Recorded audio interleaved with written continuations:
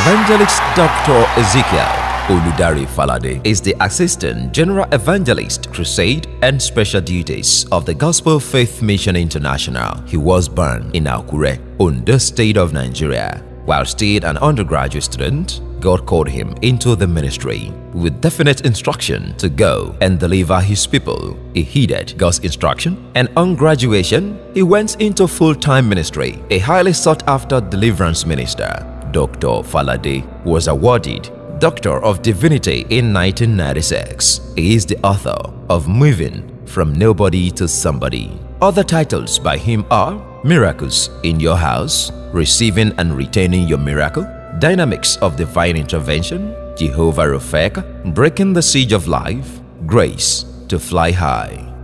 His wife, Olubumi Bukola, is greatly supportive of her husband in his ever-increasing work of the ministry. The family is blessed with both boys and girls who are God-fearing. Make welcome Evangelist Dr. Ezekiel Falade.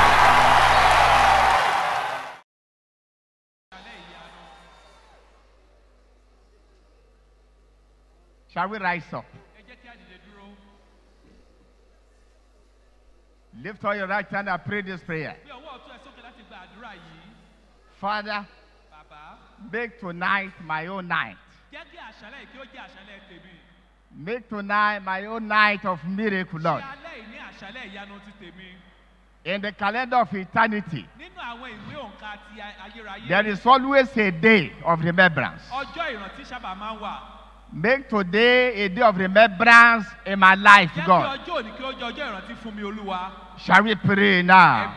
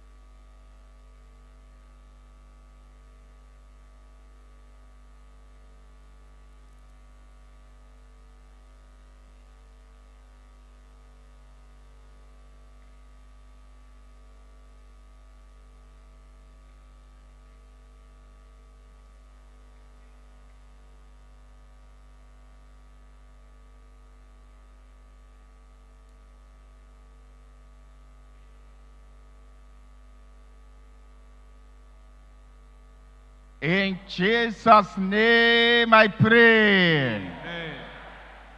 Almighty God, that is your name. You will never share your glory with anyone. You will never share your glory with anybody. Almighty God, that is your name.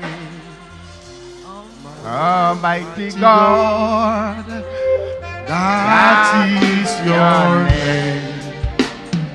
You will never share your glory with anyone. You will never share your glory with anybody. Almighty God, that is your name. Glory now, let's sing that.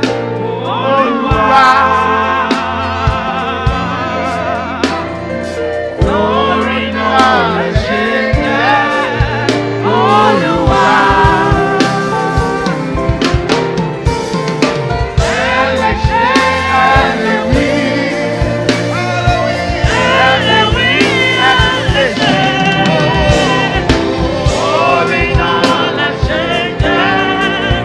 Oh,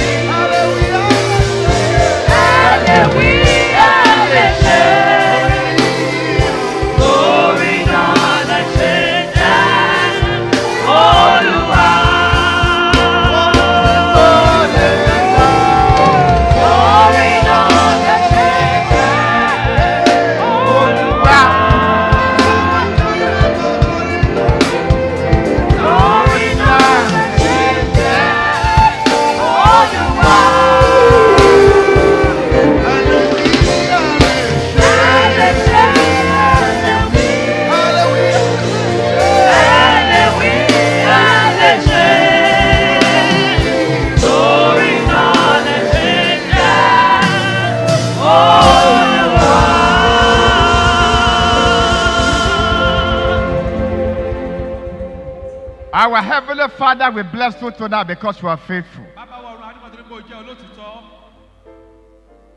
We bless you because you are the Alpha and Omega, the beginning and the end and the first time of the day. We bless you because you are the God of miracle. We bless you for counting me worthy tonight to preach your word. Father, be magnified in Jesus' name. Father, be magnified in Jesus' name. This is the night that this church has tagged as the night of miracle. This is the night that our Father in the Lord has tagged as the night of miracle. Father, let there be miracles tonight in Jesus' name. Miracle is your business. It's not my business. I commit this business unto you, Lord. That you perform miracle in the life of your people tonight. To the extent that miracles shall litter everywhere. Father, let it be so in the name of Jesus. Thank you, Father, because you have done so. For we are praying in Jesus' name.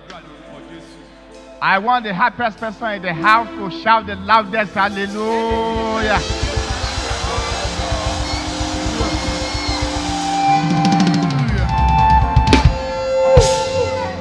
This thing, I said the happiest person should shout the loudest hallelujah. That is to say, your own hallelujah should be louder than everybody's hallelujah. Because by the time you shout the hallelujah, your joy shall be full. If you are the person I'm talking about, shout hallelujah.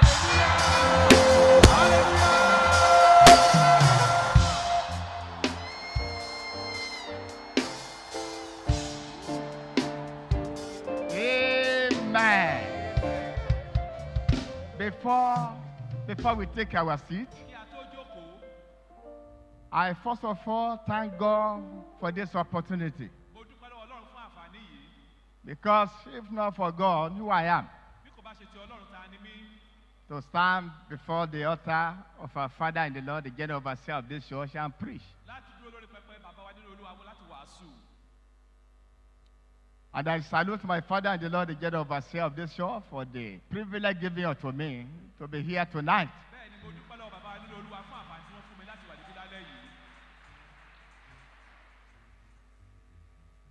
He's a man that loves his children. He's a man that God has really used tremendously for me in life.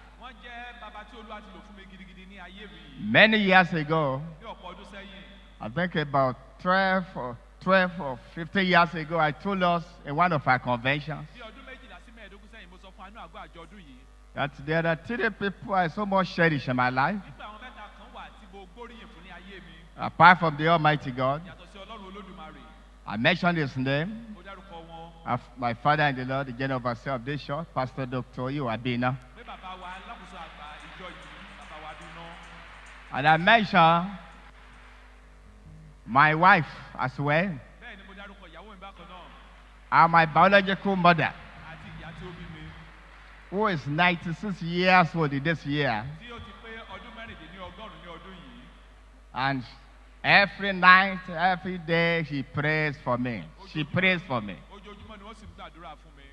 And one day our Father in the Lord showed me my name in his diary.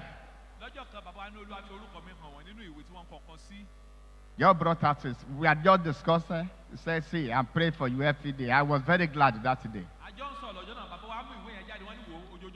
When you have people pray for you, many ministers of God here have prayed for me as well. May God bless you all in Jesus' name. Amen. Amen. The Lord will bless every one of us tonight. I salute all the men of God in the house. The executive member, the GGO, the general secretary, and every member of the executive. You are wonderful people. I salute you. You are doing a great job, and God will preserve you in Jesus' name. In the kingdom of God, we shall be highly rewarded there. If I'm talking to somebody, shout amen to that prayer. Amen. Have your seat. God bless you. The topic given to me to speak upon tonight says, at the name of Jesus, every knee shall bow. Yeah. At the name of Jesus, every knee shall bow. Every knee in the air, every knee in the sea, every knee on that, every knee everywhere, even every knee in heaven shall bow. Every sickness will bow tonight. Every affliction will bow tonight.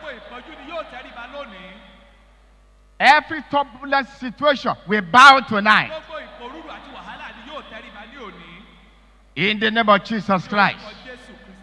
Because of our time,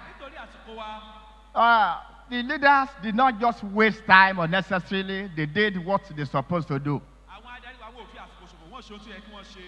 It's always like that today. You know, we are closing tomorrow.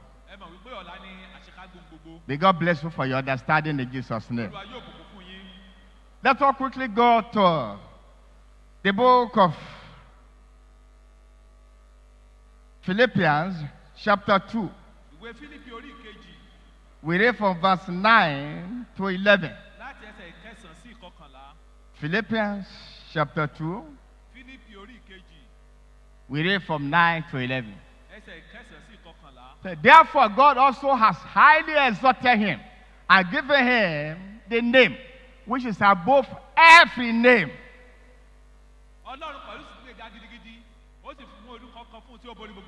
Jesus is highly exalted. That is given a name, a special name, a name that is not common, a name that he owns by him alone. He gave him a name that at the name of Jesus, every knee shall bow, of those in heaven, and of those on earth, and of those under the earth.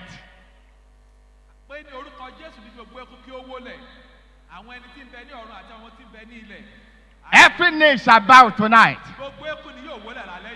Every situation shall bow tonight.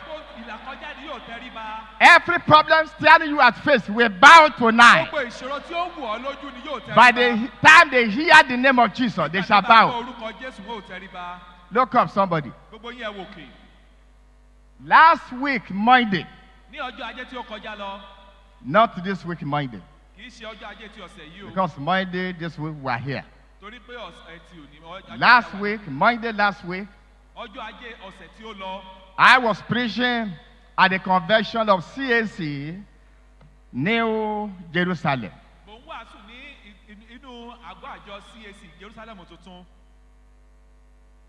And there was a mad man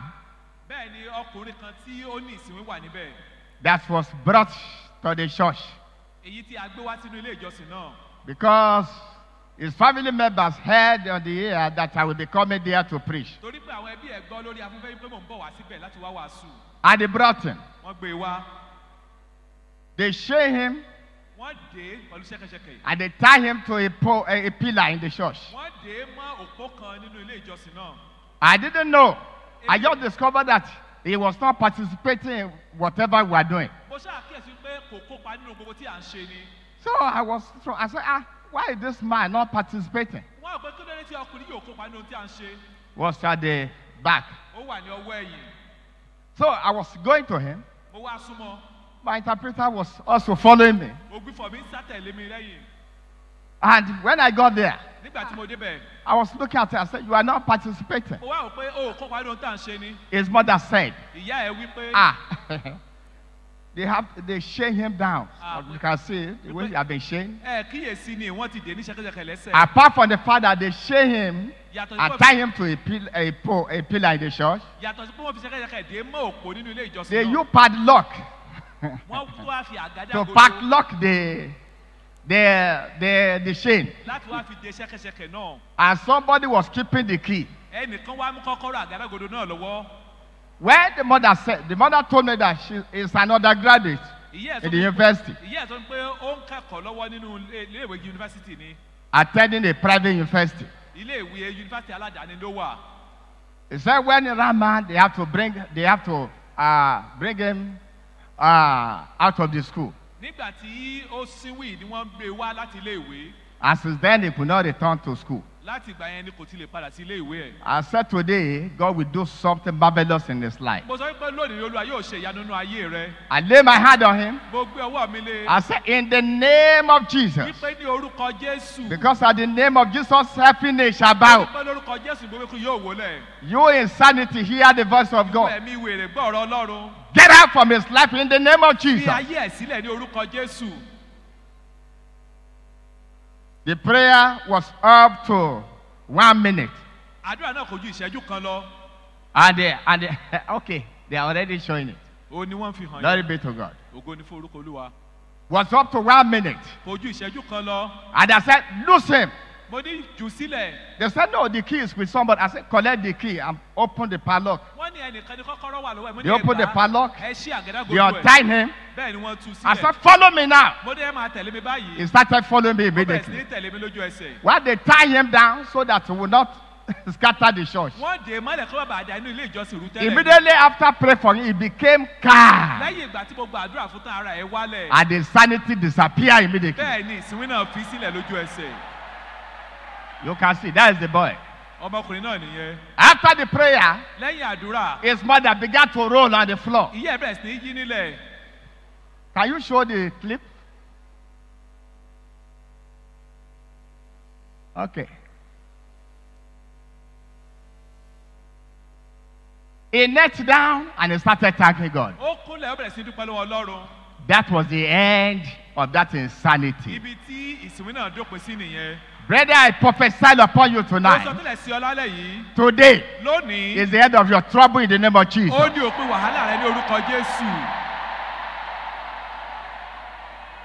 Every power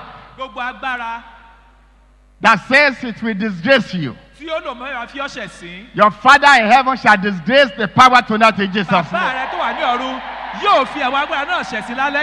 Because at the name of Jesus, every knee shall bow. Listen to me. Our God is a great God. Where we are talking about miracle, I've seen a lot of miracles.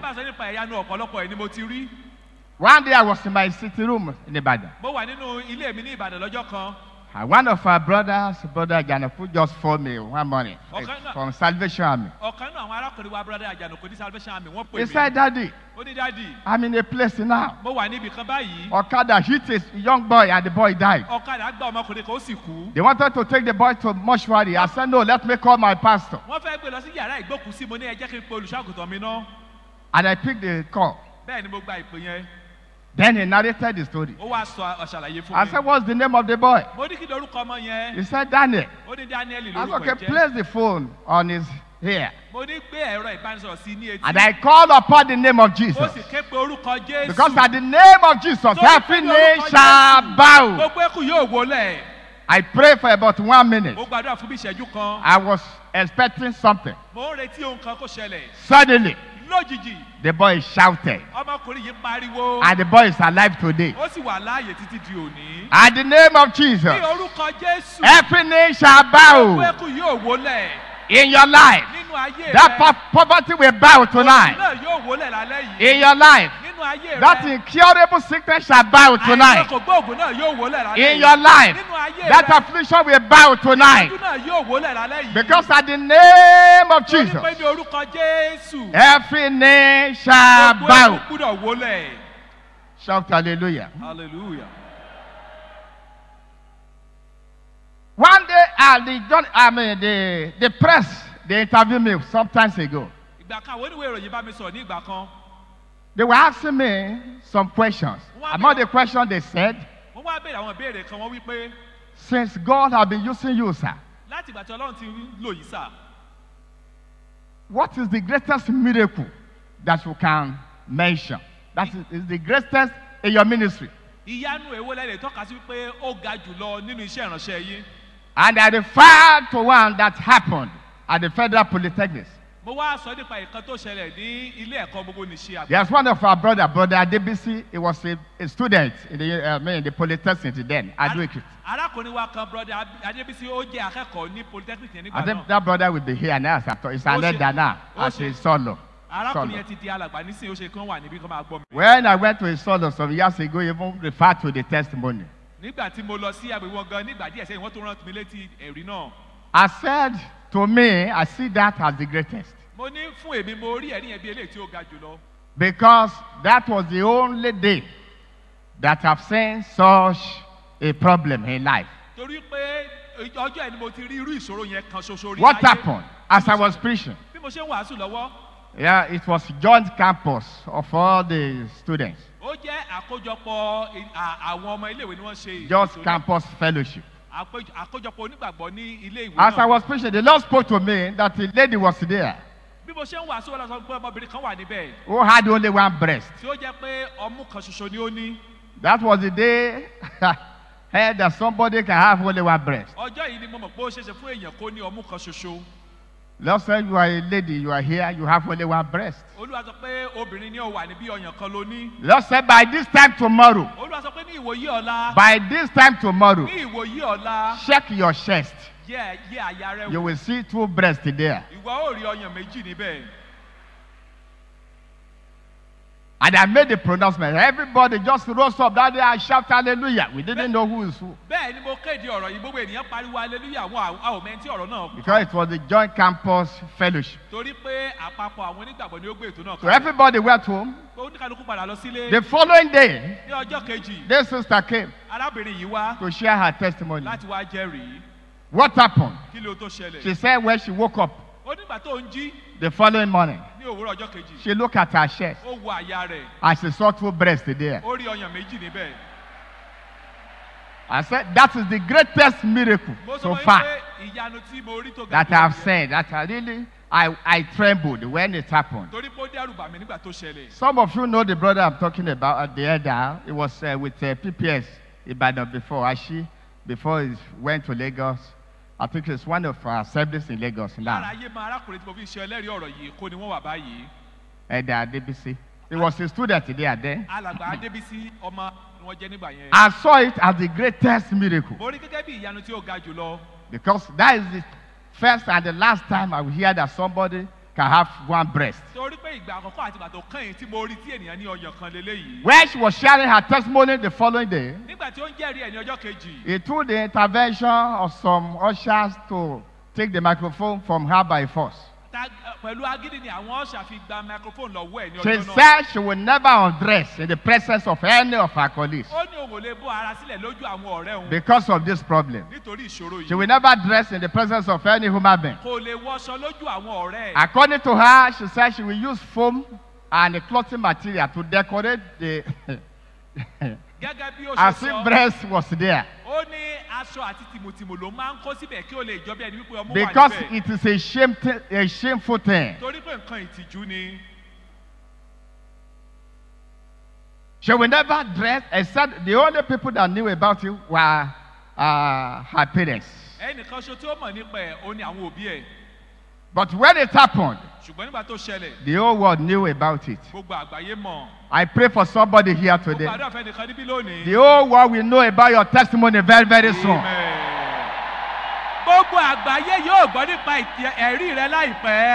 Because at the name of Jesus, every knee shall bow. Jesus is the miracle worker. When people ask me, how do miracles happen? I say, I don't know. I only watch like any other person too. Help me quickly read from the book of Jeremiah 32. Verse 17. Jeremiah chapter 32, verse 17. Then we later read verse 27. Yet your eyes and your heart are for nothing, but your conversions for shedding innocent blood are practicing. Jeremiah, is that Jeremiah? 32. I said Jeremiah 32. 32. Jeremiah chapter 32. 32. Jeremiah. Not 2. 32. Jeremiah. Lord God. Behold, you have made heavens and the earth by your great power and outstretched arm. There is nothing too hard for you. Olúwa Ọlọ́run, wò ìwọ tí ó dé ọ̀run àti ayé nípa agbára ńlá rẹ àti nípa apá rẹ, kò sí ohunkóhun tí ó ṣòro fún ọ. Nothing too hard for our God. Kò sí ohun tí ó ṣòro fún Ọlọ́run wa. Nothing too hard for you. Kò sí ohun tí ó ṣòro fún. One day I was preaching in our church in Ibadan, in the program that I usually anchor first, second, third. Mo ń wàásù níjọ wa ní Ìbàdàn ní ètò kan tí a máa ń ṣe ní ọjọ́ kìíní sí ọjọ́ kẹta oṣooṣù. And I just sighted somebody with crutches. Bẹ́ẹ̀ ni mo rí ọkùnrin kan pẹ̀lú ọ̀pá tó fi ń rìn. I said, come. Mo ní wá. The Lord said, invite her to the front. Olúwa ní pè wá síwájú. I invited her to the front. Mo pè wá síwájú. I said, stand there. Mo ní dúró síbí. He stood. Ó dúró. Then another instruction. Bẹ́ẹ̀ ni ìtọ́ni mìíràn tó wá. Sister Toyosi, are you there? Sister Toyosi, you were there that day. What happened? And your friend, what happened? Don't you remember? I said, come to the front. He came to the front. I said, stand here. What did I say you should do? Huh? I said all the choir members should surround her and him and begin to dance. They started dancing. They danced for about 10 minutes. After the dance, what happened? He started walking. Eh? He started walking that day. He started walking immediately. Let somebody shout hallelujah. Hallelujah. Miracle is not the business of man. It's the business of the Almighty God. Tonight, the Almighty God will settle your own case. Let me read verse 27. Behold, I am the Lord, the God of all flesh. Is there anything too hard for me? I want everybody to answer God. Answer God now. God is talking to you. Behold, I am the Lord, the God of all flesh. Is there anything too hard for me?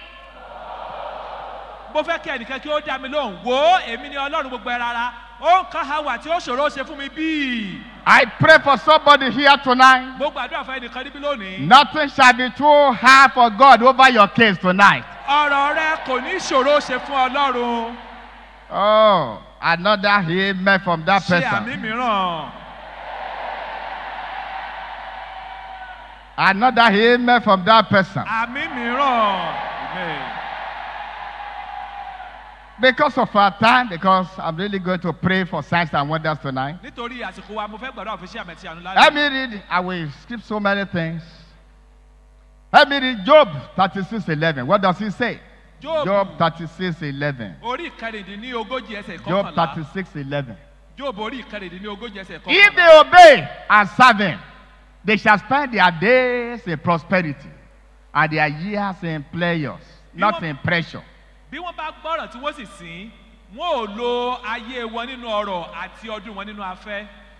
Some people are spending their years in pressure. Though they are children of God, they are born again, but they are spending their days, they are spending their years in pressure. Pleasure is different from pressure. Many children of God are spending their years in pressure. But as from today, you will start spending your years in pleasure.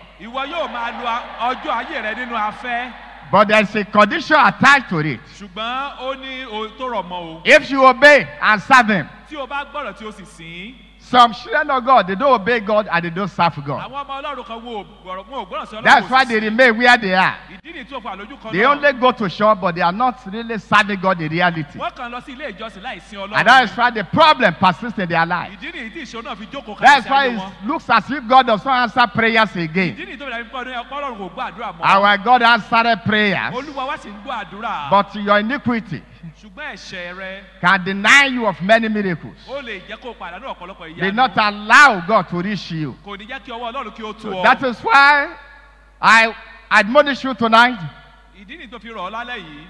to overcome sin so that God can answer your prayer. láti borí ẹ̀ṣẹ̀ kí olúwa kí ó lè gbọ́ àdúrà rẹ. Finally, help me read the Proverbs 16:7. Yeah. Proverbs 16:7. ìwé òwe Proverbs 16:7. ìwé òwe orí ìkẹrìndínlógún ẹsẹ̀ ìkeje. Proverbs 67. When a man's ways please the Lord, he maketh even his enemies to be at peace with him. nígbà tí àwọn ọ̀nà ènìyàn bá wo olúwa òun á mú kí àwọn ọ̀tá rẹ̀ pàápàá kí ó wà ní àlàáfíà pẹ̀lú rẹ̀. He said, when a man's ways, nígbà tí àwọn ọ̀nà ènìyàn not a man way, kì í ṣe ọ̀nà ènìyàn tó jẹ́ ọ̀nà kan not just one way. kì í ṣe ọ̀nà kan. That is in all your ways. ìyẹn ni pé ní gbogbo ọ̀nà rẹ When you please God, tí o bá tẹ ọlọ́run lọ́rùn there is a reward for that. èrè wà fún èyí. And the reward is this. èrè náà sì nìyí. God will even make your enemies to be at peace with you. olúwa yóò jẹ́ kí àwọn ọ̀tá rẹ kí ó wà ní àlàáfíà.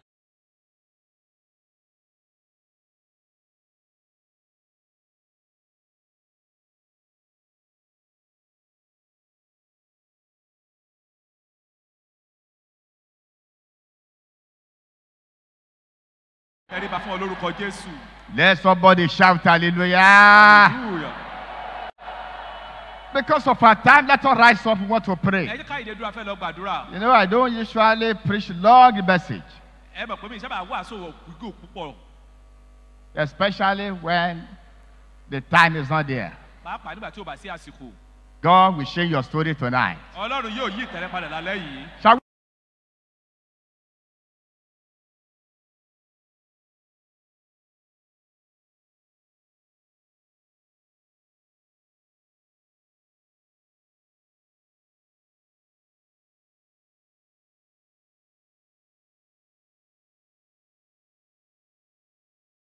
From where you are to where you to be. olúwa yóò mú ọ láti ibi tí o wà lọ sí ibi tí ó yẹ ọ́. I want another amen from that person. mo fi àmì mìíràn látẹnu rẹ. Amen. amen. At the name of Jesus, ní every orúkọ nation jésù bow. gbogbo ikú ni yóò wólẹ̀. Listen to me. ẹ gbọ́ mi. There is no situation that God cannot marshal. kò sí ipòkípò kan tí olúwa kò lè jẹ gàba lórí ẹ̀. If you agree with me, shout hallelujah to that. ṣé o gbàgbọ́ kí hallelujah. Listen to me ẹ gbọ́ mi before we pray. kí a tó gbàdúrà. God can marshal every situation. ọlọ́run lè jẹ gàba lórí ipòkípò tó ń là kọjá. Many years ago,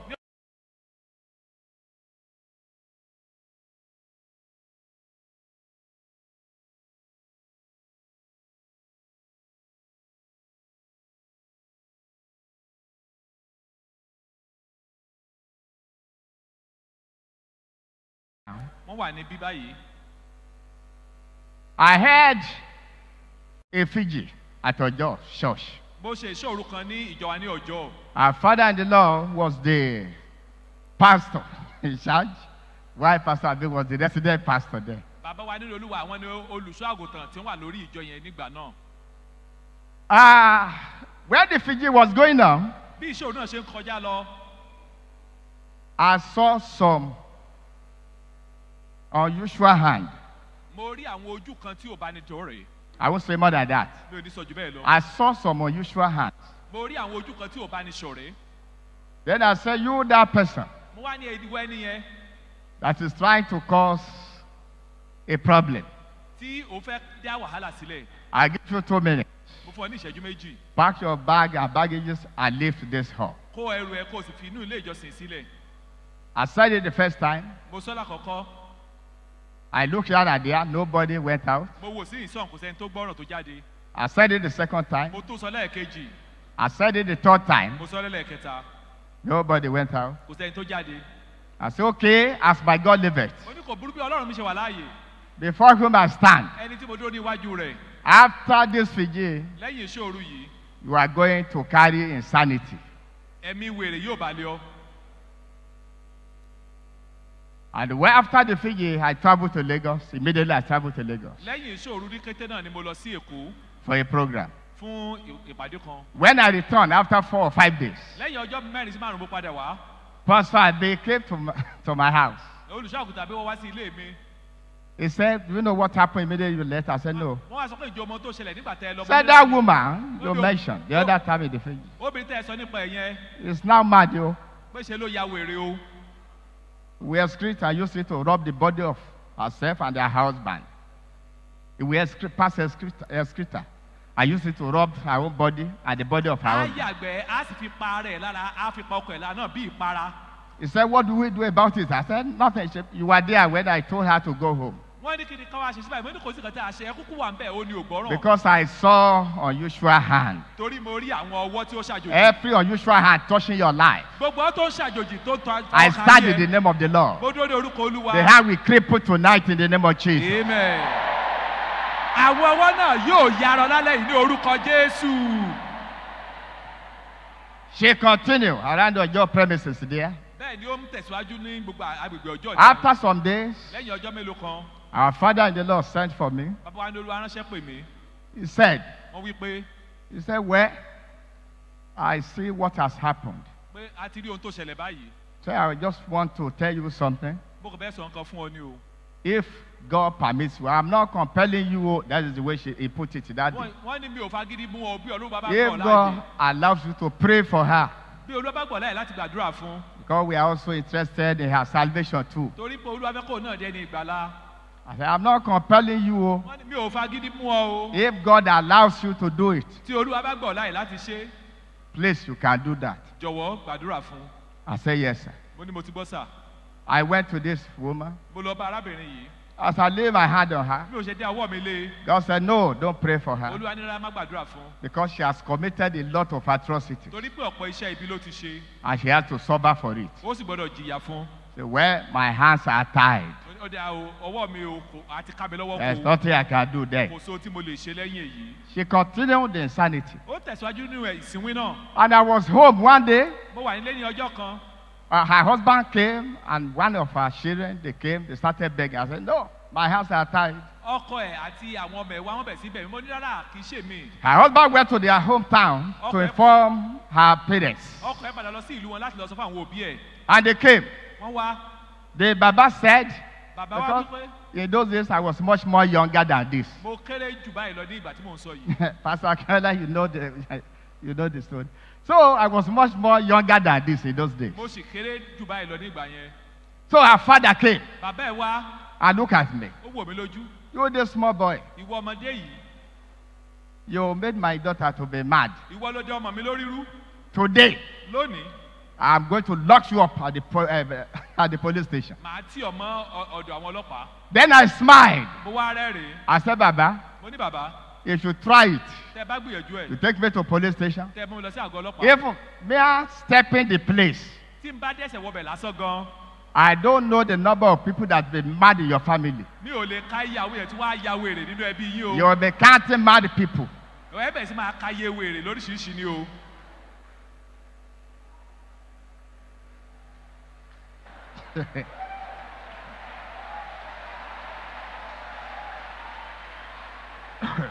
I say, as my God liveth, Mo ní bí Olúwa mi ṣe wà. before whom I stand, Ẹni tí mo dúró níwájú rẹ̀. I did not call myself. Èmi kọ́ ni mo pe ara mi. I am too much for the enemy to consume. Mo pọ̀ jù ẹni tí ọ̀tá lè gbé jẹ lọ. Many people will run mad in your family. I said, you can try it.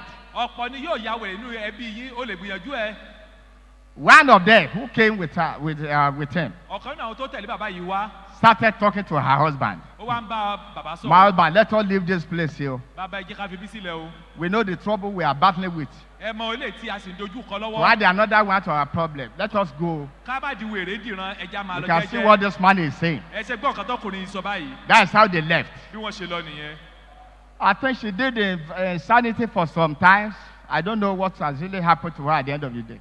ó ṣe àwòrán fún ìgbà díẹ̀ mí ìmọ̀ tó ṣẹ̀ sí lẹ́yìn èyí. I prophesy upon somebody here tonight. mo sọ tẹ́lẹ̀ sí ayé ẹnìkan níbí lónìí. Every affliction gbogbo ìpọ́njú given you by the enemies tí ọ̀tá fi ta ọ́ lọ́rẹ. will return to the sender tonight.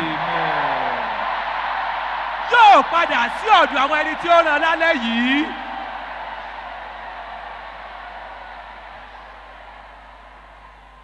Amen. Amen. At times, as a Christian, you need a little bit radicality to push whatever you want to push. gẹ́gẹ́ bí onígbàgbọ́ nígbà mìíràn ó yẹ kó o máa jà takuntakun kó o lè rí ohun tó ń fẹ́ gbà.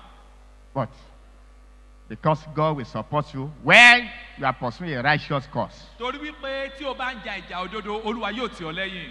I pray for somebody. mò ń gbàdúrà fún ẹnìkan. After today, lẹ́yìn òní. you will look for that battle. You no longer see it again in your life.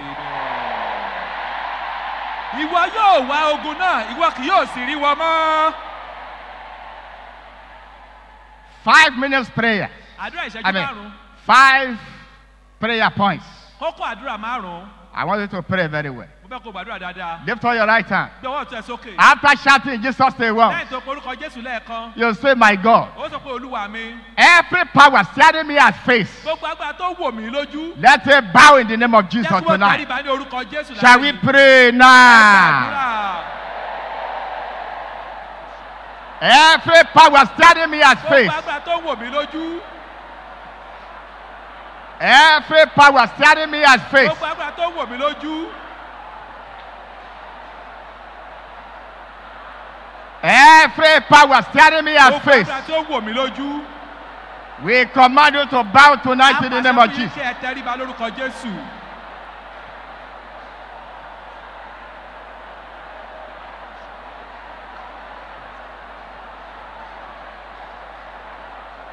Every power staring me at face, gbogbo agbára tó wò mí lójú. shall be in the name of Jesus. Every nation shall bow. gbogbo ẹkùn yóò wọlé.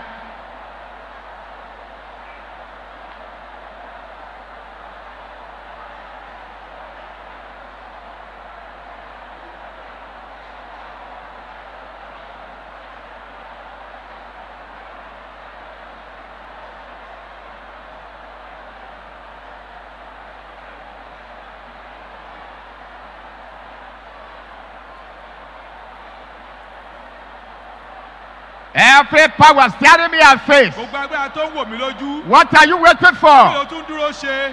At the name of Jesus, ní orúkọ jésù. bow before me tonight. tẹríba níwájú mi lálẹ́ yìí. Bow before me tonight. tẹríba níwájú mi lálẹ́ yìí.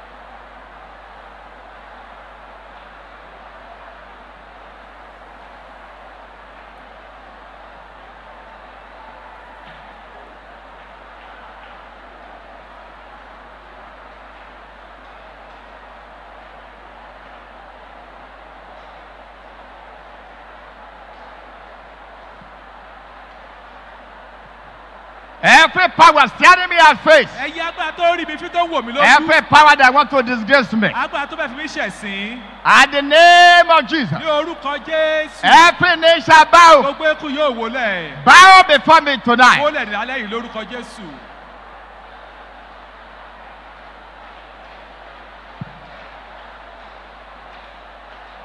In Jesus' name I pray. amen. Amen. amen. There is a brother, I was with our church, Ajibandele Akure, is it last month or so? mo wà ní ìjọ wa ní ajibandele àkúrẹ́ ní oṣù tó lọ. And after the ministration Sunday morning, lẹ́yìn iṣẹ́ ìránṣẹ́ ní òwúrọ̀ yẹn. I led them one prayer point. mo darí wọn ní àdúgbò àdúrà kan. I said they should pray. The powers in their father's house should bow before them. Because when you are able to overcome the powers of your father's house, you have overcome 95% of your problem. And they prayed. After the prayer, a brother in the church went to Ondo to see her mom. She said when he got there, he said he saw on the burial ground of his dad. He said he saw one pair of his shoes on the burial ground, which he was using in Akure there. And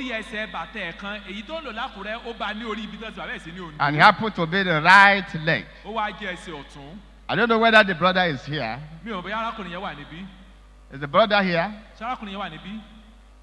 If you are here, shout hallelujah. Let me hear. It's not here. All right. So they saw the shoe on the burial ground. Whereas he's not using the shoe in Ondo, he's using the shoe in Nakure. But some powers took it to that place. So when he entered the room, the shoe was not there. But after some time, he looked at the place, he saw the shoe there.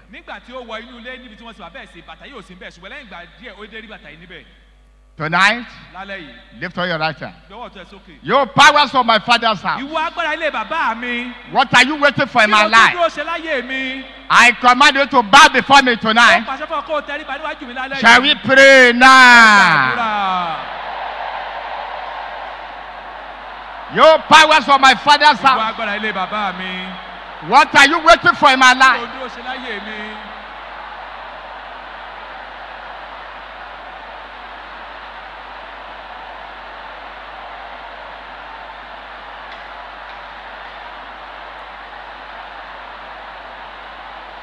Powers in my father's house.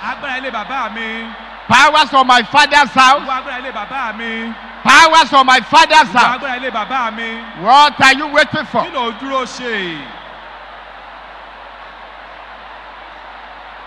You are consumed by fire tonight. You are consumed by fire tonight. You are consumed by fire tonight.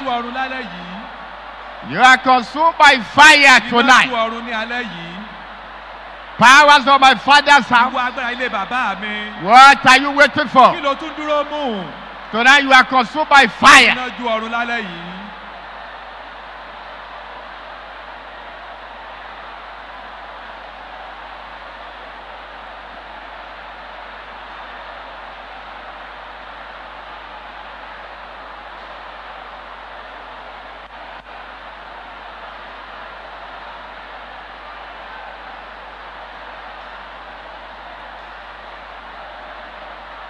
In Jesus' name I pray. Amen. Brethren, we thank God for Jesus.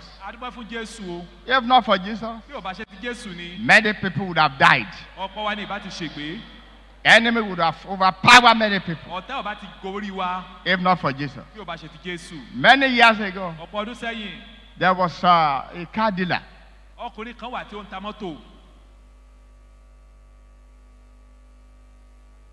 He had a lot of cars in his shop, but he could not sell. Going to almost 30 years now. And I called my friend, the prophet, who preached here yesterday. I said, Prophet, this person is close to me. Let us go to his shop and pray. He followed me. We went there together. We prayed. As we were praying, my friend, they said, arákùnrin, What happens is that money was planted for your sake. Money was planted. If you plant money, does it grow? No. It doesn't germinate. You helped somebody and he did that. But go for 3 days fasting. You will see a sign. ẹ ó rí àpẹẹrẹ. When you see the sign, tell my friend. tí o bá ti rí àpẹẹrẹ yìí sọ fún ọ̀rẹ́ mi. Exactly the third day, ní ọjọ́ ìkẹta. the person came to me. ẹni ẹ wá bá mi. I began to shout. ó bẹ̀ sí pariwo. What happened? kí ló ṣẹlẹ̀? He saw physical money on his palm. ó rí owó olójúkorojú báyìí ní ọwọ́ ẹ̀. Racketeering type of money. owó tí ó ti dógùn. I started shouting. ó bẹ̀ sí pariwo. Then I went to my friend. I said, see what has happened. mo wá sọ fún ọ̀rẹ́ mi pé ohun tó ṣẹlẹ̀. Brethren, ẹ̀yin ará. if not for God, yóò bá ṣe ti a ọlọ́run. lot of people would have died in ignorance. ọ̀pọ̀ ní ìbá kú nínú àìní ìmọ̀. It remains 2 prayer points. ó kọ àdúrà méjì. Lift up your right hand and pray lọ́wọ́ this ọ̀tún way. sókè kó gbàdúrà yìí. After shouting Jesus name once, lẹ́yìn tó orúkọ Jésù lẹ́ẹ̀kan. whatever embargo the enemy has placed on me, gbogbo gbèdéke tí ọ̀tá ti gbélé mi lórí. that I will not go beyond this height, wípé mi ò ní kọjá gbèdéke kan. Father, destroy it tonight in olúwa Jesus' pa name. wọ́n ro lálẹ́ yìí lórúkọ Jésù. Shall we pray now? Àdúrà. Whatever embargo, gbogbo gbèdéke. whatever embargo gbogbo gbèdéke. the enemy has placed on me, tí ọ̀tá ti gbélé mi lórí. hear the voice of God. gbọ́ ọ̀rọ̀ Ọlọ́run.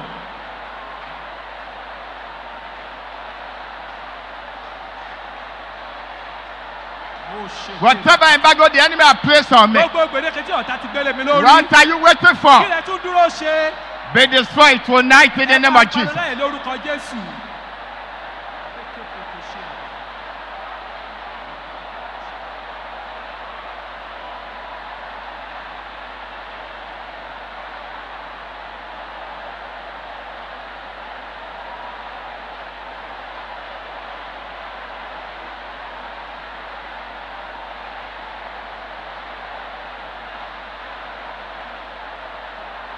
Whatever embargo be destroyed tonight.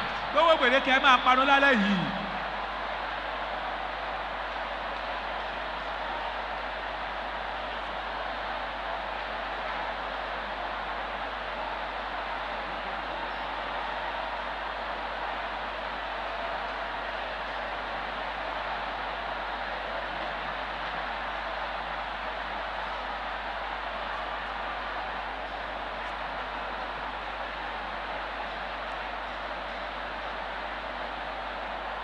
Whatever embargo, gbogbo gbèdéke. what are you waiting for? kí lẹ ń dúró ṣe. Be destroyed tonight in the name of Jesus. ẹ parun lálẹ́ yìí lórúkọ Jésù.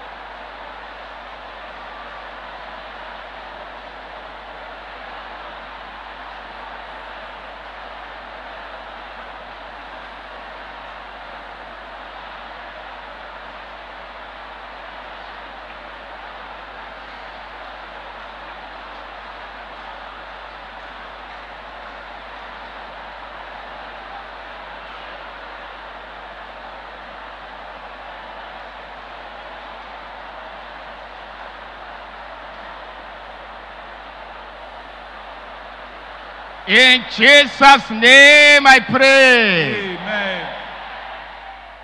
Finally, ní àkótán. let somebody say finally. ẹ sọ pé ní àkótán. Say it louder. sọ dáadáa ní àkótán. You will cry out to heaven. a ó ké pe ọ̀run. Say, Father, bàbá. let mercy speak for me tonight. jẹ́ kí àánú fọ̀hún sórí ayé mi lálẹ́ yìí. Listen to me. ẹ gbọ́ mi o.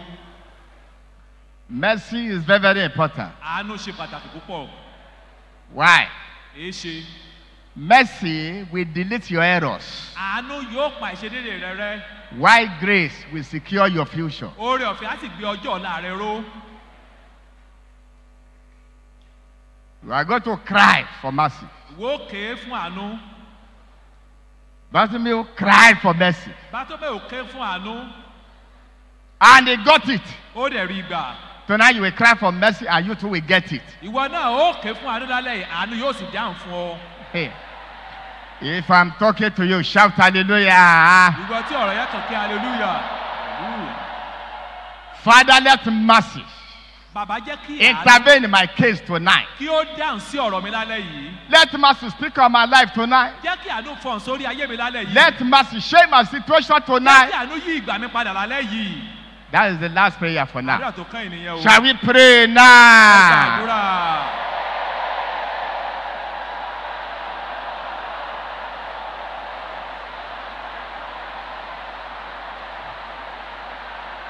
Let mercy. Jẹ́ kí àánú. Let mercy plead my cause tonight. Jẹ́ kí àánú kí ó sọ̀rọ̀ ní ayé mi lálẹ́ yìí.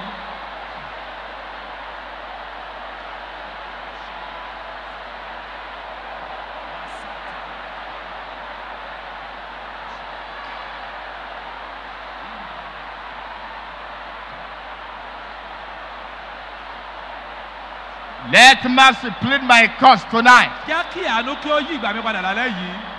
Let mercy remove my shame tonight. Jẹ́ kí àánú mú ẹ̀gàn mi kúrò lálẹ́ yìí.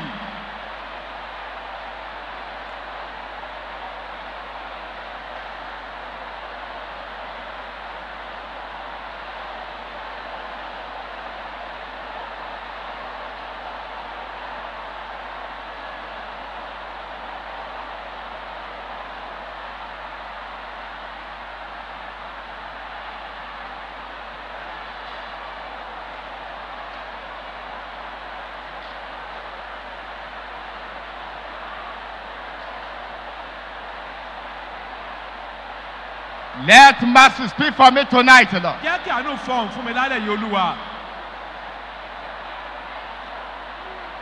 Jẹ́ kí àánú gbẹnu sọ fún mi lálẹ́ yìí Olúwa.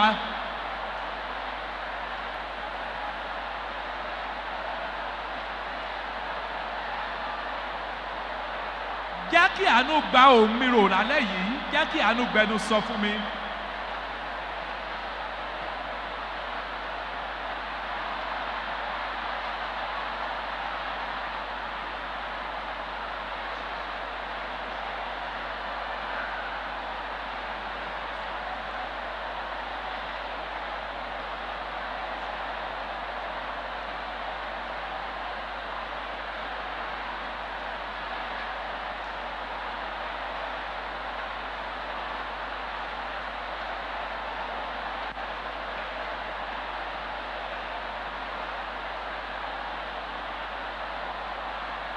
Father, let mercy visit me tonight. Bàbá jẹ́ kí àánú bẹ̀ mí wò lálẹ́ yìí. Let mercy remove my shame Jẹ́ tonight. kí àánú mú ìtìjú mi kúrò lálẹ́ yìí.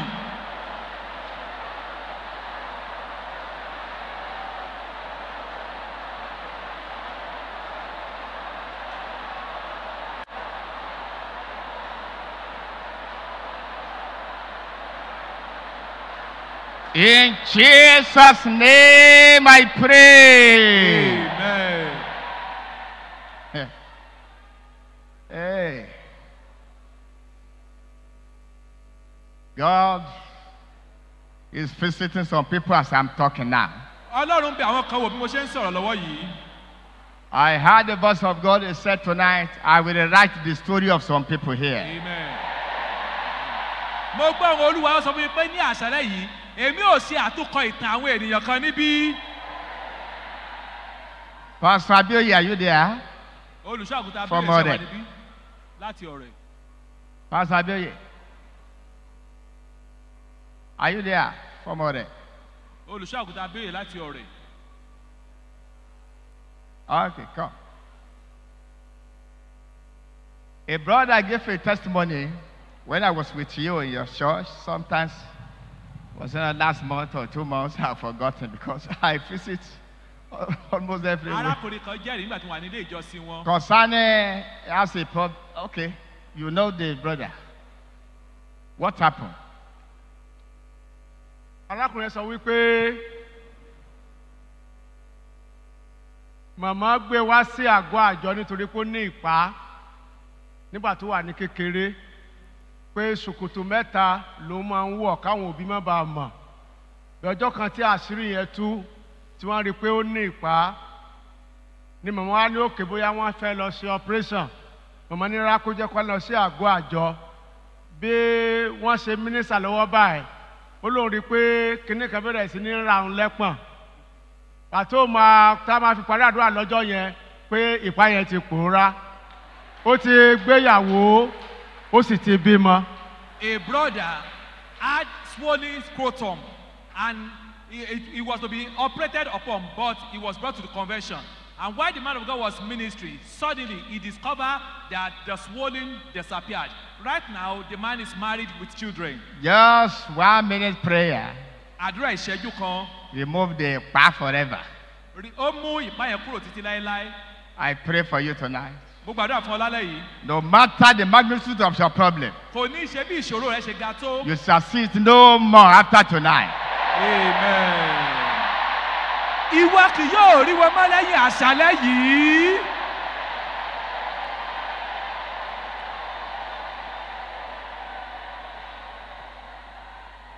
It was in the convention here where I was preaching, one of the conventions. Ní àgọ́ àjọ mo bẹ̀rẹ̀ sí wàásù.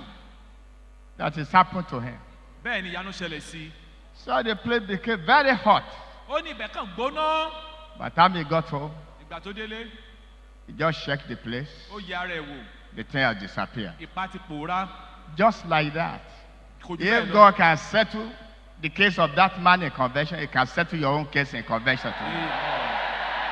Bí Ọlọ́run bá lè yanjú ọ̀rọ̀ ọkùnrin yẹn ní àgọ́ àjọ yẹn, yóò yanjú tiẹ̀ náà ní àgọ́ àjọ yìí. Lift up your hands. Gbé ọwọ́ ẹ sókè. Father, I sprinkle your blood upon this hand. Bàbá mo fi ẹ̀jẹ̀ Jésù bá àwọn ọwọ́ yìí. I sprinkle your blood upon this Mo fi hand. ẹ̀jẹ̀ Jésù bá àwọn ọwọ́ yìí. I sprinkle your blood upon this Mo fi ẹ̀jẹ̀ hand. Jésù bá àwọn ọwọ́ yìí. In the name of Jesus. Ní orúkọ Jésù. Lay that hand upon where you have any problem. Gbé ọwọ́ náà ní ibi tí ó bá ti ní ìṣòro. Just lay your hand there. Ìwọ ṣáà gbé ọwọ́ náà lé ibẹ̀. As you lay your hand there, be expectant. Bí o ṣe gbé ọwọ́ yẹn síbẹ̀ máa retí. Because immediately after the prayer, Lórí pé ní kété lẹ́yìn àdúrà, you will no longer sit there again. o ò ní rí níbẹ̀ mọ́. If you are deaf, your ear shall be open. Bí etí ẹ bá di lónìí ni yóò ṣí. If you can't walk immediately after the prayer, rise and begin to walk. Bí o bá lè rìn tẹ́lẹ̀ lẹ́yìn àdúrà yìí máa rìn. Whatever is the problem you are having, it shall disappear tonight. Ohunkóhun tó wù kó jẹ́ ìṣòro rẹ yóò pòórá lálẹ́ yìí. You still remember Osam Covenant, the one we had here before the last? Mo rántí Osam Covenant tá a ṣe kó tó di ti There ọdún. was a woman with crutches here. Obìnrin kan níbí pẹ̀lú ọ̀pá The tó Lord fi said, go to her and breathe upon her 3 times. Ọlọ́run ní lọ bá kí o sì mí lé lórí ní ẹ̀mẹ́ta. She was standing there. I went to her and breathed upon her 3 times. Ibẹ̀ yẹn ló dúró sí mo lọ bá mo mí lé I lórí said, ẹ̀mẹ́ta. Mama, you can walk now. Mo ní màmá o lè rìn báyìí. Instead of her to walk, he started running. Kàkà kí ó rìn, ó bẹ̀rẹ̀ sí ní sáré. They called her to the stage here in the presence of many of you here. Wọ́n mú wá sí orí pẹpẹ lójú gbogbo yín níbí. It was Baba Sosa who took the testimony that day. Bàbá Sùsà ni wọ́n ń gba ẹ̀rí lẹ́nu ẹ̀ Baba lọ́jọ́ Sosa yẹn. asked her to walk. Instead of her to walk, he started running. Bàbá Sùsà ní kó máa rìn, kàkà kó rìn ṣe ló bẹ̀rẹ̀ sí ní sáré.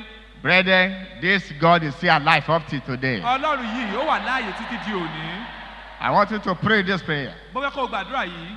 Maybe your own is epilepsy. Oh, Bóyá thank you, Father. wárápá ni tiẹ̀ bí. There is somebody here. You Ẹni- came with epilepsy. That's what I'm Ẹnìkan wà hearing níbí, right now. ó ní wárápá mò ń gbọ́ lọ́wọ́lọ́wọ́ báyìí. You came with epilepsy. Ó wá pẹ̀lú wárápá. Thus says the Lord. Báyìí ni Olúwa wí. And from now, Láti òní lọ. the battle is over in your life. Ogun náà dópin lórí ayé rẹ.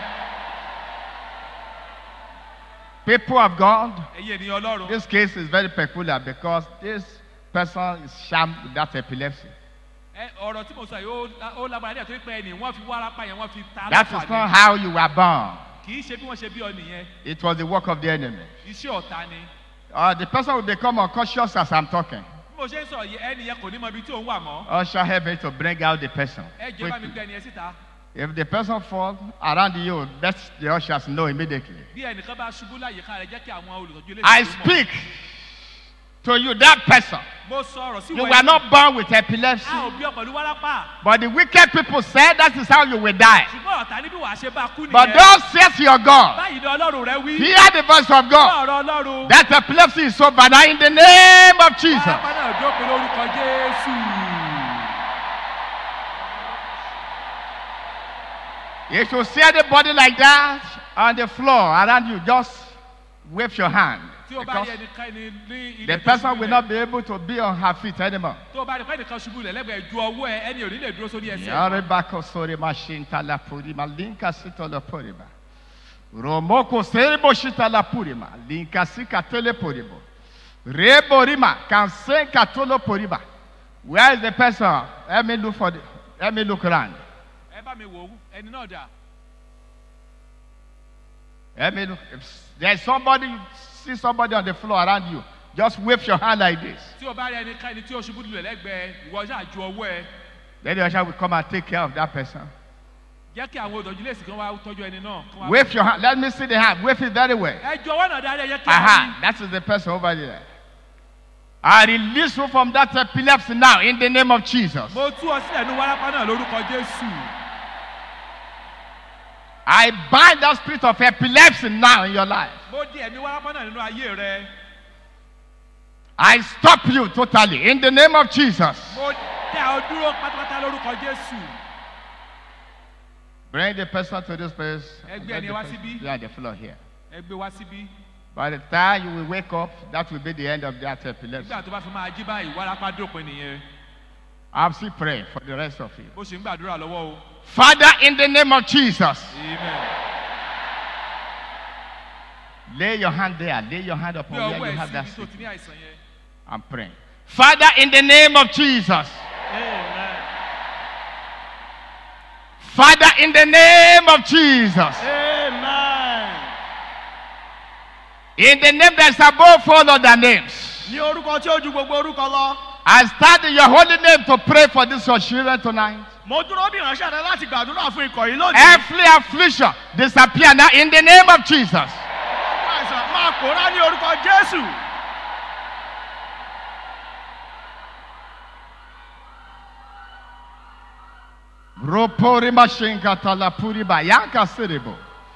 Every affliction go now in the name of Jesus. Epilepsy, go now in the name of Jesus. Asthma, go now in the name of Jesus. I pray in the name of the Almighty God, from the head to toe, every sickness, go now in the name of Jesus.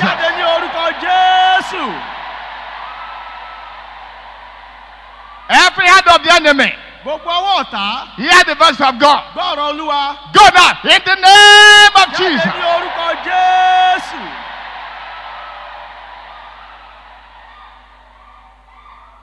Tuberculosis, go now in the name of Jesus.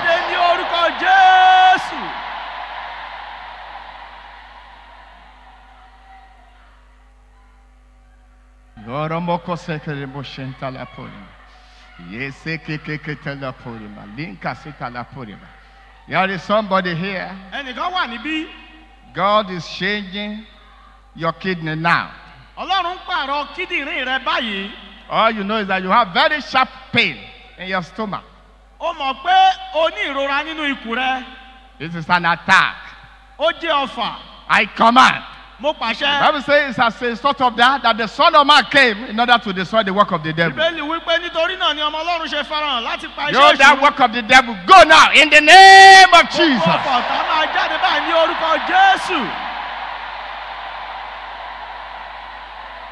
Migraine headache, go now in the name of Jesus. Tuberculosis, go now in the name of Jesus. I pray. Cripple. Hear the word of God. Hear the word of God. I said the third time. Hear the word of God. Rise now and walk in the name of Jesus.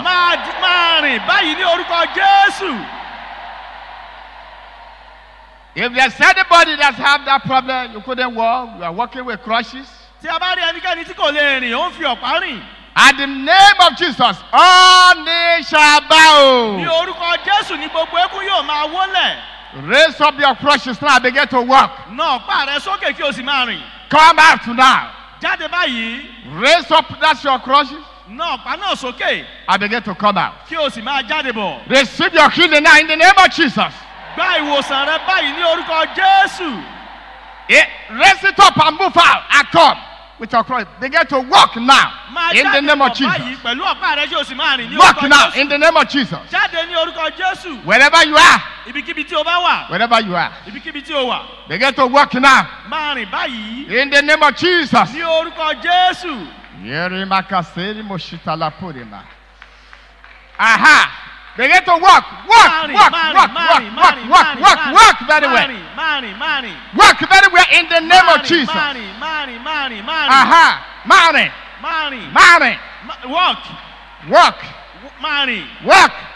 Walk.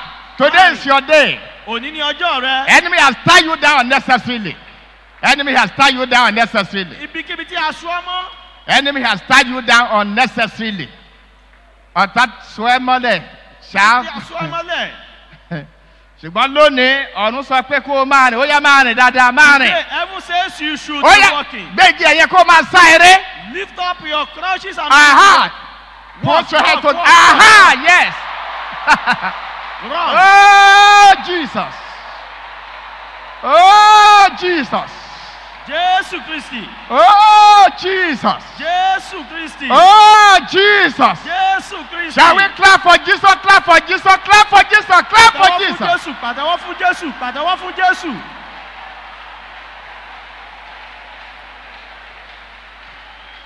I decree Mo pàṣẹ. every sickness. Gbogbo àìsàn. Hear the voice of God. Gbọ́ ọ̀rọ̀ Olúwa. Go now in the name of Jesus. Jáde báyìí ní orúkọ Jésù. There are 4 people here Ènìyàn mẹ́rin ló who wà are níbí. attacking the breast. O ní ọ̀fà, o gba ọ̀fà ní ọmú rẹ. The enemy attack your breast with sickness, incurable disease. Àwọn ọ̀tá fi àìsàn tí kò gbóògùn kan ọmú rẹ. Hear the voice of God. Gbọ́ ọ̀rọ̀ Olúwa báyìí. Receive your healing now in the name of Jesus. Gba ìwòsàn rẹ ní orúkọ Jésù. Shake now. Aha! Mari. Walk. Mari. Walk. Mari. Walk.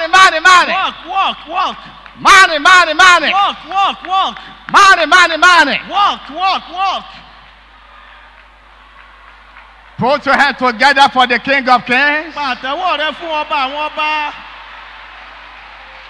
Put your hand together for El Shaddai. Pàtẹ́wọ́ rẹ fún El Shaddai. Today is your own day. Òní ni ọjọ́ tìrẹ. Not even tomorrow. This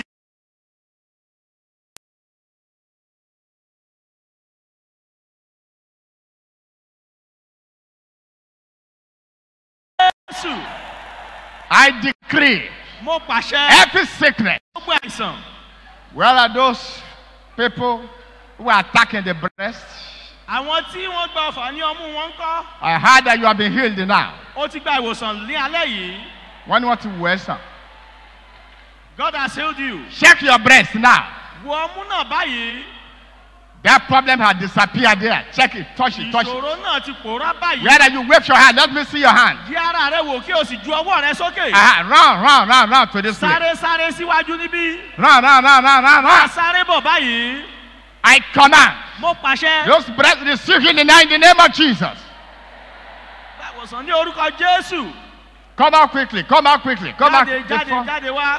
Before I hand over to the Deputy General Overseer, Kí n tó gbé gbòǹgbòǹ fún always igbákejì alábòjútó àgbà. take few testimony and pray for you, and all shall be well. Wọ́n gba ẹ̀rí lẹ́nu yín, wọ́n sì gbàdúrà Ṣé fún kókó yín. tó bẹ nínú ọyàn yẹn wo ó ti lọ ń bẹ̀?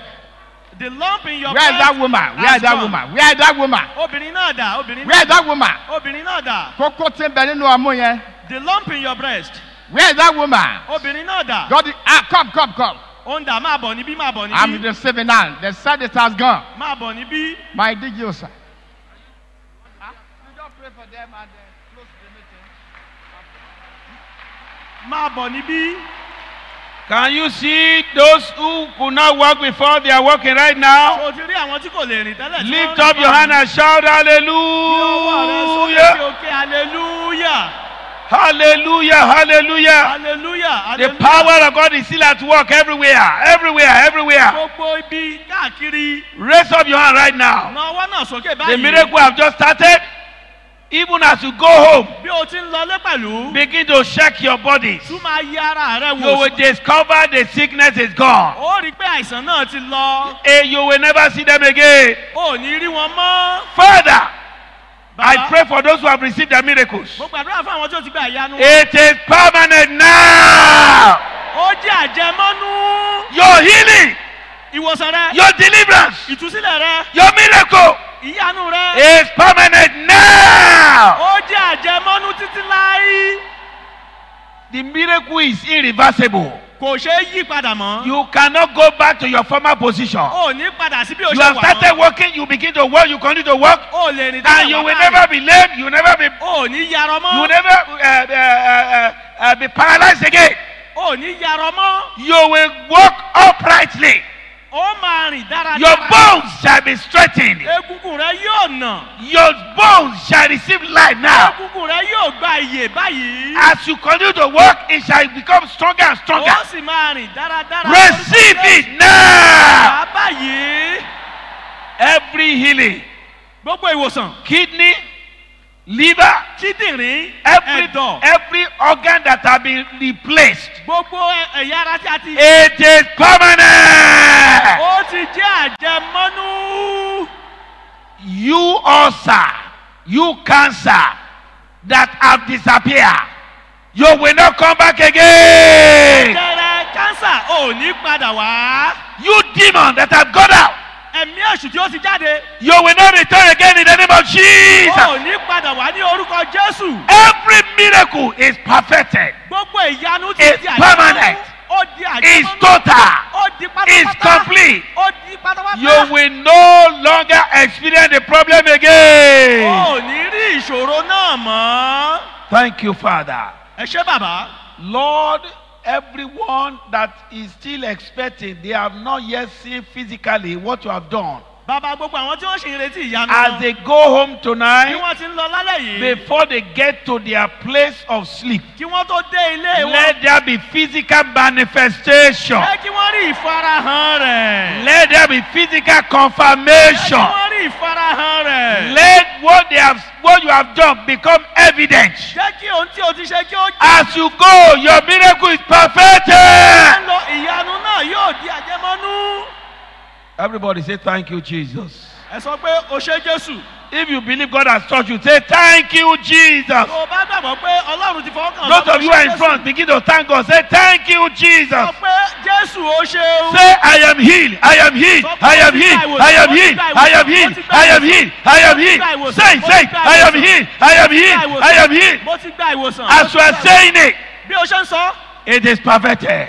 ó jẹ́ àṣepé. It is done. ó ti rí bẹ́ẹ̀. The Lord has done it. Olúwa ti ṣe. You are no longer the same. ó rí bákan náà mọ́. Glory be to God. ògo ni fún Come and Jésù. put your hand.